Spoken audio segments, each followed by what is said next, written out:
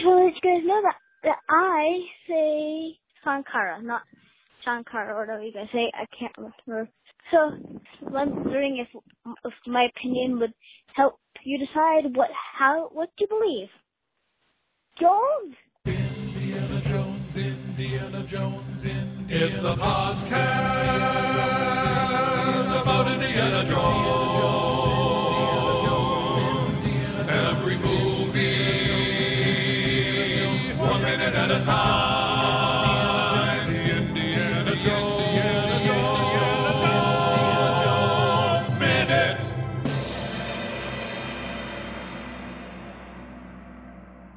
Welcome back to the Indiana Jones Minute, the podcast in which we get to the heart of Indiana Jones and the Temple of Doom 1 minute at a time. I'm Tom Taylor. I'm Pete Mummert. I'm Gerald Christopher Chubsy Ubsy. And I'm Jamie, and I'm an archaeologist. Welcome back, Jamie the Archaeologist. Thank you. I forgot to wear my false mustache for this minute. Yeah, no, it's a dead giveaway. I know. You're looking lovely in your emerald green, though. It's making up for it. You're never going to find a cool hip band. It's true. But we are all here, seated at this big long dinner table for minute 43 of Temple of Doom, which begins with Indy probing Chatter Lal about some interesting events he's heard about connected to the palace. And it ends with Indy sharing what the villagers told him about the palace becoming powerful again. And this is, we've had a lot of positivity here lately. I don't want to ruin that. But this is the minute, the scene, this is the first part of this scene that creates this scene is a microcosm of what's wrong with this movie. Because at the one end of the table, you've got this really interesting actual conversation going on between like two guys. I mean, we could debate like whether Indy's being a jerk about it or not, and maybe that even makes it more interesting. I don't know. But like until like, you know, today almost, like preparing for these minutes, I didn't know what they were talking about because every 5 seconds I'm getting distracted by like, you know, snakes and bugs and all this nonsense. And I literally cannot follow the conversation, and it drives me bananas. You don't like that little noise that happens when that food falls out of Short Round's mouth? Boing! You know, actually, it's funny.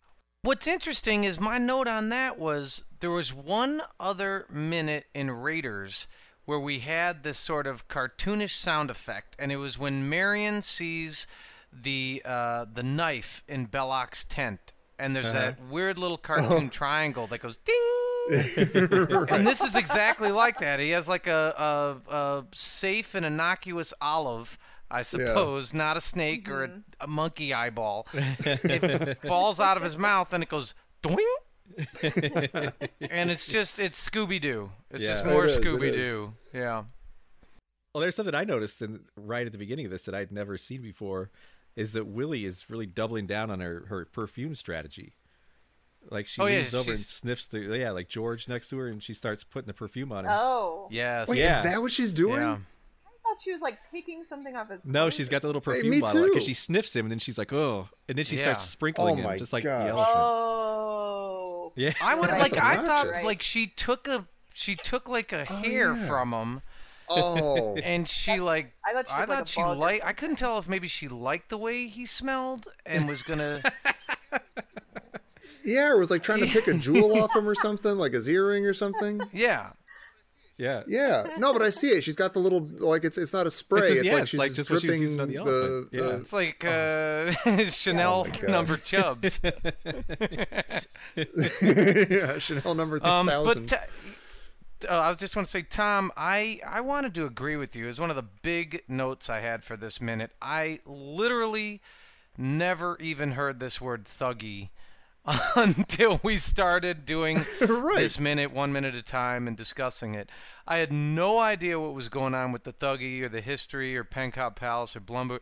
It's a complete distraction, and it is a shame because it's one of the only parts or bits of archaeology in the movie, right? With any any historical relevance, you know, and you can't catch any of it. Yeah. And it's kind of important to the plot too. Like this is the first It's time true. we've gotten like you know vague things about darkness from the palace, and we know the children have been taken and stuff. But this is the first time we've heard of the Thuggee in this movie, and it's kind of actually part of the plot. But instead, the scene is about snakes and goop, and it's too bad because they're like so interesting. Like I mean, it's like they're like the mafia. Like there's so many interesting things about them that if this scene had been a little more. If you'd been able to stop and kind of think about it for a little more, I think Thuggee might be a lot more interesting thing to, people learn about today. Yeah. Well, no, if you ask anyone on the streets, remember Indiana Jones and the Temple of Doom? And everybody go, oh, snakes and monkey brains. Totally, yeah. Right. Yeah. Right. And then a couple of like, oh, yeah, kids in a mine car. And it's just no one knows anything about the Thuggee or what they're even doing or what the name of the palace is or, I mean, just any of it.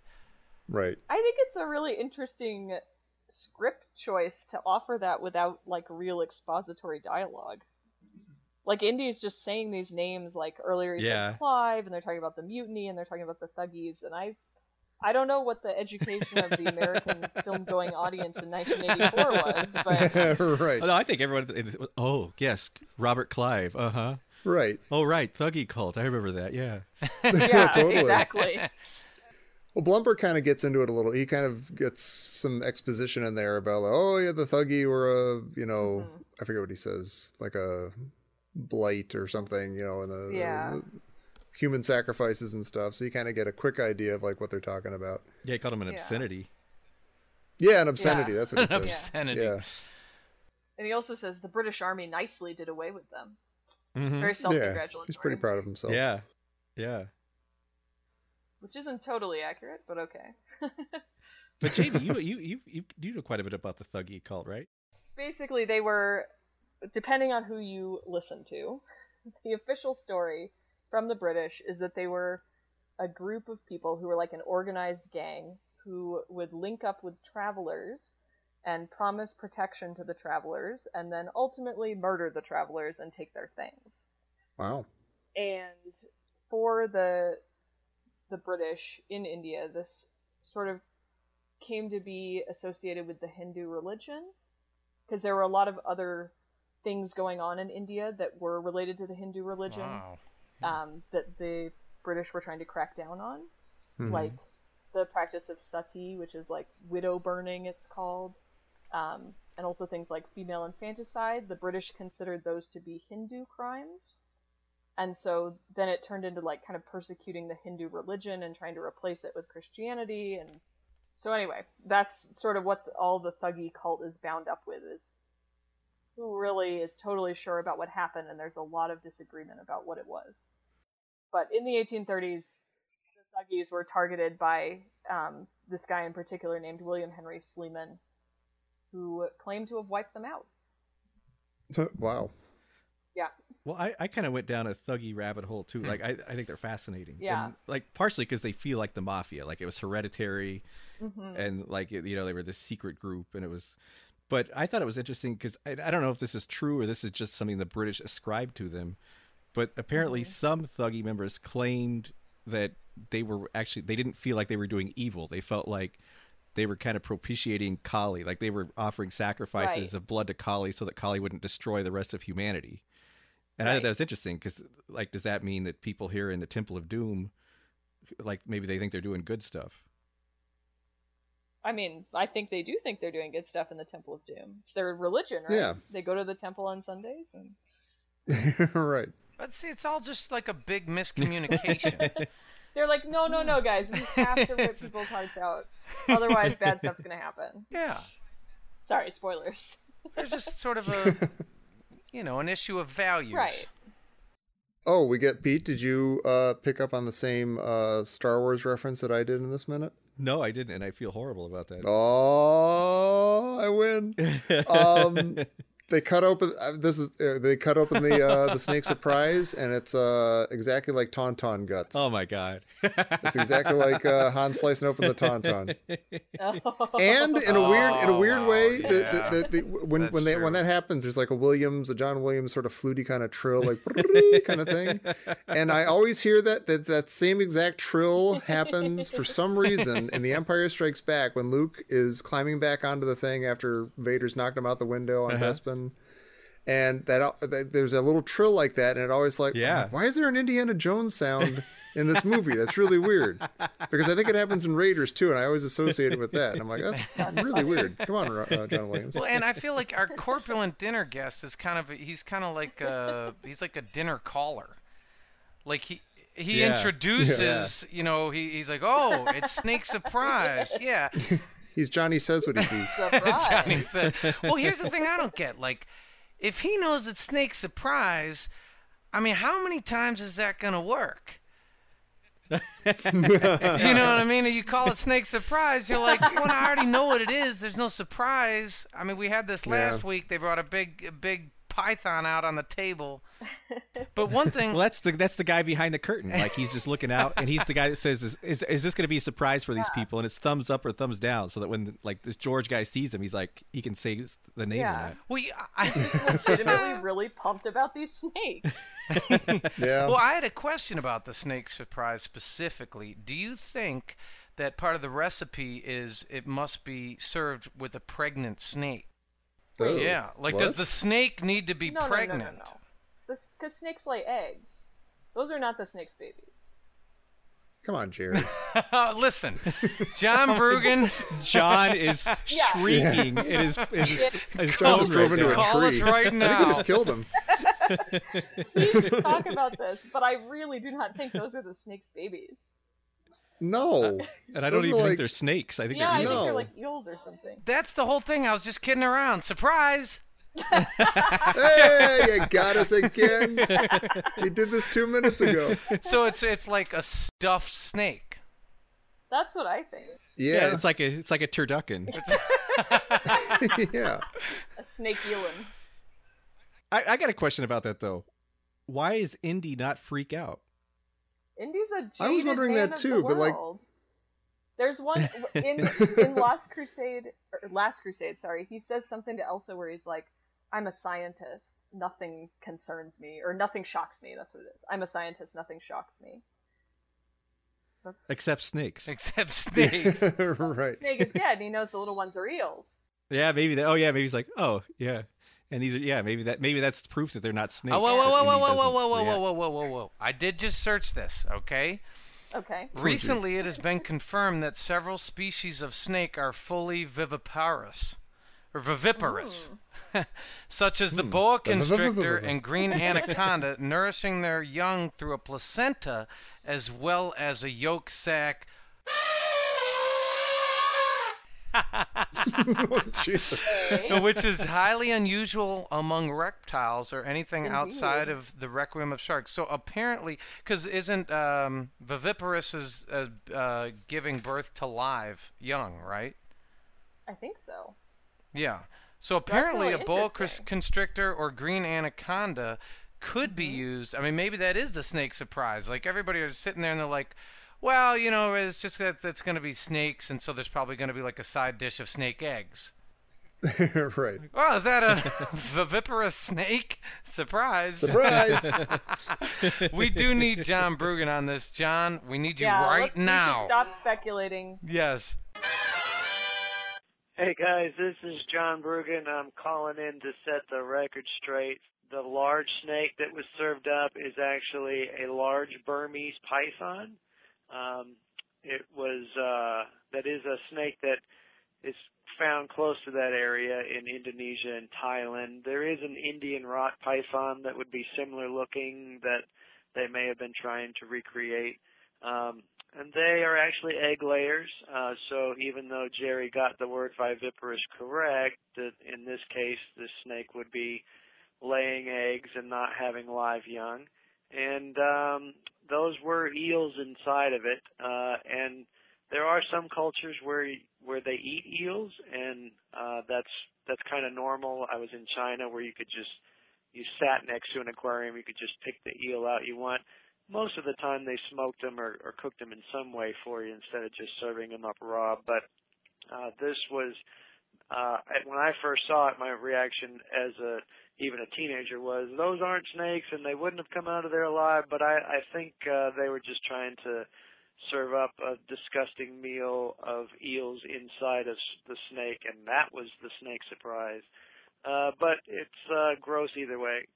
So I'm just setting you guys straight on that, and happy to talk more animal stuff in the future. Just let me know. All right. Jones? I actually did look that up because I thought, no, there's something, they do lay eggs, but there's something weird about that. I always thought that the whole point of the movie was to show that they were slicing open a pregnant snake and all the baby snakes were coming out. Because the snake looks to be whole. I never thought that. That's so interesting. Really? So you thought it was a stuffed snake? Yeah, I always thought that. Yeah. I still think it is. Yeah, but think about it. So take your... But how would you do it? That's it. You don't see it. You like get a big funnel and just start pouring them in? Start cramming them down the dude's mouth. Yeah. He's dead. Yeah. Yeah. But I mean, then it would be like the snake would look like the guy later in the scene. You have a snake swallowing snakes. Yeah. I mean, maybe they massage them, into the body. And not only that, those baby snakes or eels or whatever, we'll have to get John's opinion, but they're alive. I mean, they couldn't live in a stuffed snake for that long. They were just doing that in the kitchen. Yeah. Yeah. That's what the guy looking out the curtain was saying. He was like, is it time to stuff the snake? Is it time for the snakes? They can only live 5 minutes in that thing. And then it lies flat because they're all kind of stunned. They don't have enough oxygen. And then when it opens up, they're like, oh, we got to slither out of here. Yeah. Yeah. You guys can't see me, but I did a slithering motion. No, we saw. My little cute ears felt it. Do you think the guy that's like downing 2 snakes at once, is that good manners or is that bad manners? I mean, like, he's just showing off. If I went to someone's house, you're eating 2 turkey legs at the same time. Or Look, he's gonna do a keg stand in a minute. That shot really upset me because, and it's not because of the snakes. Wait, is that in this minute? Yes. Yeah. Yeah. Okay. Yeah. Second 45. Okay, thanks. He's doing these snake shots, and this is a very formal affair, and everybody's they're all standing, and then the Maharaja comes in, and he sits down, and then they sit down, and then the traditional music starts up, and here you have this guy, and he's standing for no reason. We don't know where. It makes no sense. He's double fisting snake shots.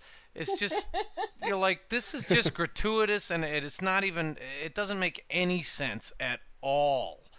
Like, even just the filming of it. Yeah. And he looks like he came right off like a high school set of the 10 Commandments or something. Like with his beard and his robe. Yeah. I know you guys are into weird conspiracies, but these disguises on these people are like, now I fully think they're all in disguise. Right. Yeah. Yeah. So there could be a movie about every one of these. Well, I thought, the only way my brain could wrap my head around this was like, maybe he's a busboy in the kitchen. Because hey, what are you doing out here? Exactly. He's standing. He's not at the table. He's not near the table. Clearly you wouldn't do that. You'd be insulting the Maharaja. Yeah.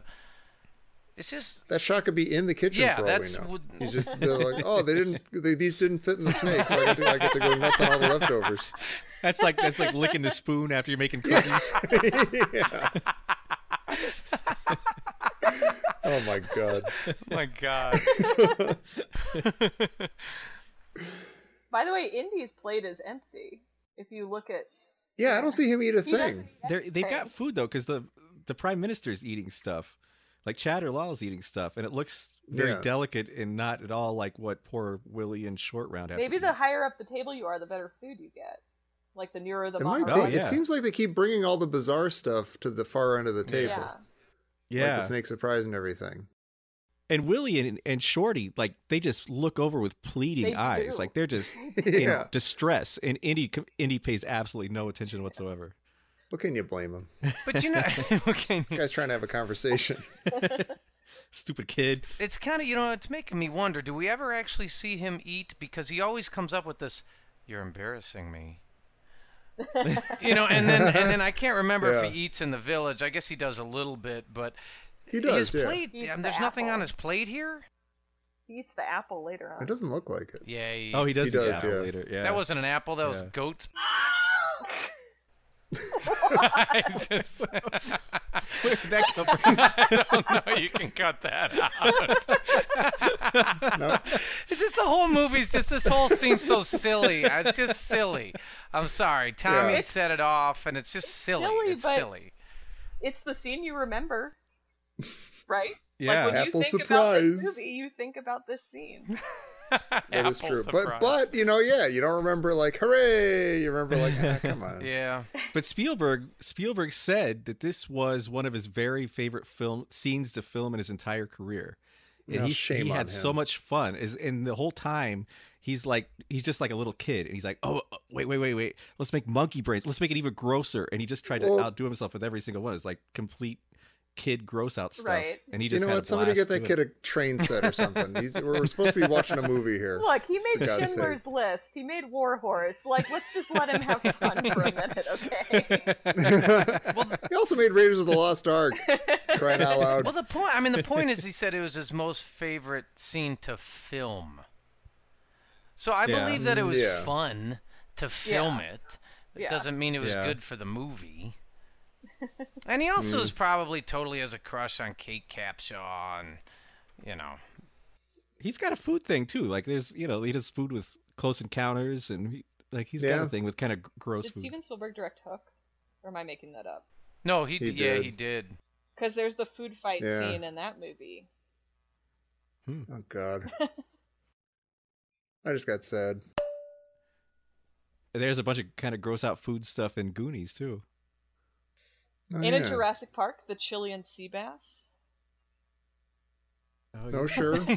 And all the ice cream. Yep, all the ice So cream. this is the thread that binds all of Spielberg's movies together. There Yeah. you go. He's just hungry. He's just, Poor guy's poor hungry. guy's hungry. Well, speaking of hungry, did you guys notice that Bloomberg is ostentatiously licking his fingers when he speaks about human sacrifice? And I was, Yeah. I'm wondering, like, is that to show that it doesn't matter, how much you garnish them up? The British are the true bloodlusting savages here. Yes, he's drinking the Yeah. blood red wine off his fingers. Yeah. Maybe he's getting Yeah. kickbacks from the mining operation. Oh. Well, yeah, I like that. I do I too. like that. I do Because, too. that's kind of the whole point of imperialism and colonialism, right? Yeah. I mean, And that's why he Wetting his shows up beak. so late later on. Spoilers. he's wetting his beak. Yeah, he shows up later on to get on the right side of history. Exactly. Like he's Yeah. like, oh, Yeah, I right. guess I gotta go deal with this. All right. At this time, No, he just cashed literally in, didn't yeah. know which side of Yeah. the bridge he was going to pop out on. He also had a guy like down at the bottom of the river with a big net to catch anything that falls down before he shows up. Yeah. Yeah. Yeah. Yeah, rocks, human Yeah. bodies, Yeah. stuff. Yeah. Hey, can I make a joke that we should have made in 42? Sure. Minute 42? Go for it. Yeah. And this is a missed opportunity for the movie. I would have hated it, but I'm surprised they didn't do it.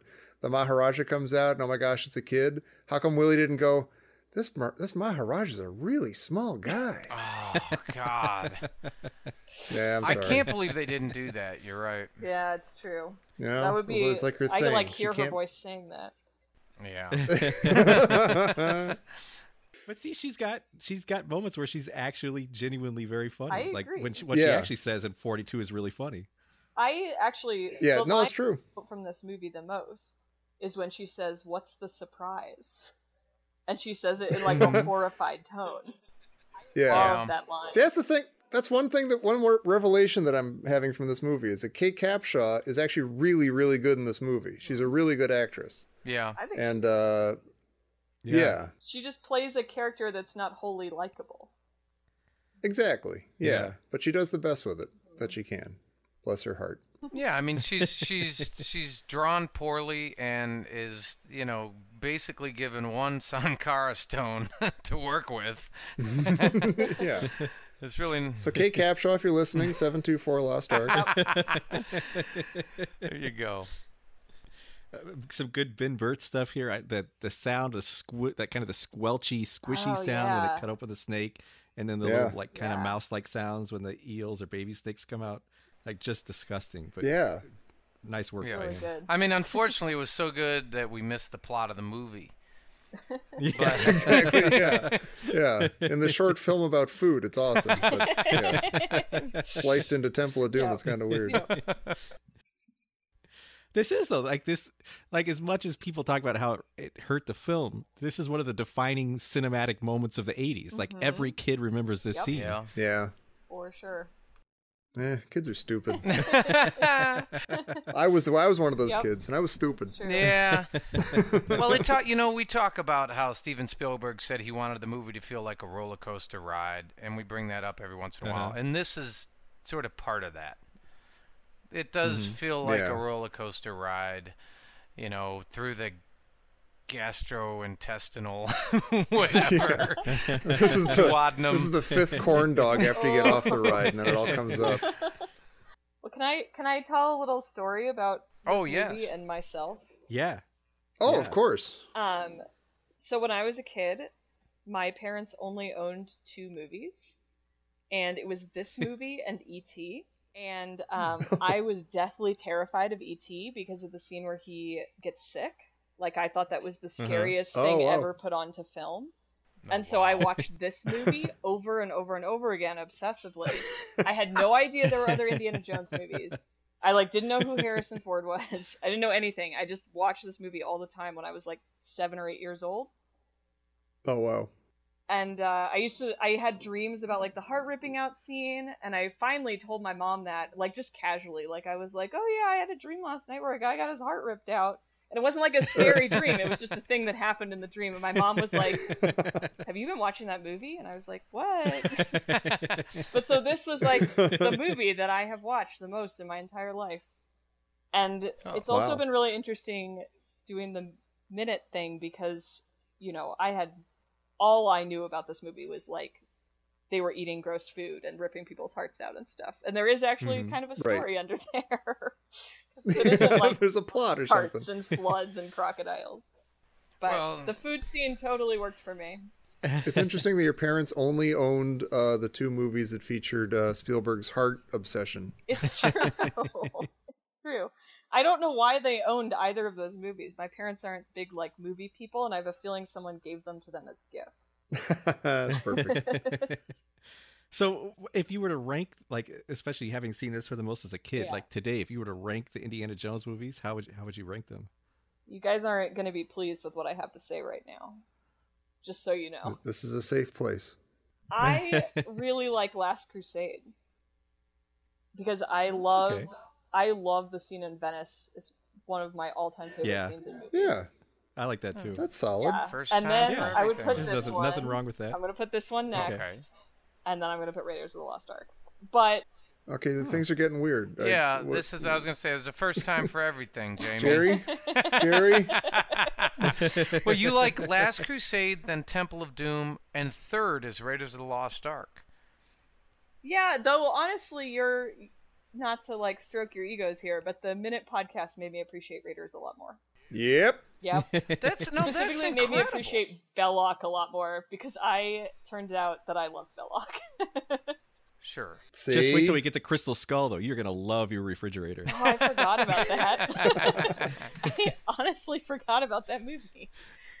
I like because everybody we've asked to rank these movies, I don't think anyone's ranked Crystal Skull. I watched That's that weird. movie in I don't know if anyone remembers it. Yeah. I went to see it as an outing with my graduate school class, actually. Oh, wow. Which was, it was interesting. We all left with kind of a nonplussed feeling. That's why you're all archaeologists today. Exactly. Right. Oh, wow, we have a big boop, boop, boop, boop, boop, boop, boop. This just in from Oh, Professor oh. Christy Porter. What does Professor Christy Porter have to say? Professor... Actually, this is brilliant. This is good. Why is Indy giving up the secret mission? He's clearly drunk. Does she mean like why is he like betraying his cards? It's, like, why is he showing actually his cards? yes. It's really, really, really, really, really strange that he keeps pushing this and he's talking about the Thuggee. I mean, he's supposed to go there and kind of suss it out, right? Do you think he really believes Yeah. Thuggee cult story? I think he's a skeptic. It's a very, very strange thing. He's not there, 4 minutes? Or one true. costume Yeah. change? And he's literally saying, hey, I think the palace is up to some bad crap. Yeah. But maybe he's saying, oh, you guys stole these stones, and they're gonna be so mad about that they won't even think that he knows about the kids. I mean, guys, Oh, maybe, yeah. he's an archaeologist, not a detective. Like, come on. Yeah, but, I mean, it would be like if he walked into Tanis and he'd be like, "Hey, do you guys know where this Lost Ark map room thing is? Like, do you guys? Is anybody don't tell here? any Nazis I was asking. Yeah, it's like, can I borrow a shovel or something? Is Belloc here? No reason. Yeah, is Belloc here? The Nazis It's are just like weird. openly very evil. That's what he's used to dealing with, is openly very evil. So he's confused about this situation. I don't know. It's a little strange. He's leaving himself open to what may be lurking, and No, you're totally right. he's not very Or judicious. Christy is totally right. Christy's Sorry, right. Professor Christy. Oh yeah, Right. That is. She just knocked another one out of the Yep. park. Yeah. Quote unquote Christy Porter. Jer's sister. Well, all right. Now that we've heard from Christy, we know the episode is over. Jamie, thank you so much for joining us again. This has been awesome. Thanks for having me again. It has been awesome. And if you do We're in Last agreement. Crusade, I would love to do some. Oh, Venice totally, yeah. scenes. Yeah. Yeah. Okay. course. yes, Awesome. Absolutely. We'll be in touch. And Pete, if people want to be in touch with us, what do they do about it? Well, why don't you come check out our website, IndianaJonesAminute.com, and you can click on a link if you want to check out our T-shirts we've got, or you can just click on the link to contact us and send us an email if you want. That's an excellent idea, and I think you should all do that, and I think you should also come back tomorrow for minute 44 of Temple of Doom here on the Indiana Jones Minute. What's the surprise? Surprise! It's pregnant. It's pregnant. They're Belloc just pops out of the snake and yells Jones. That's a surprise. Viviparous!